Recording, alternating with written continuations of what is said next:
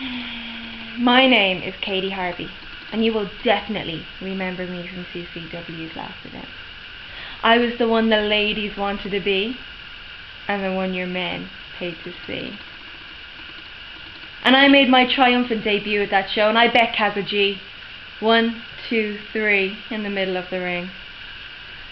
Seems I didn't beat her hard enough though, because she's been whinging and complaining to CCW for a rematch. And she got one. A hairspray on a pole match.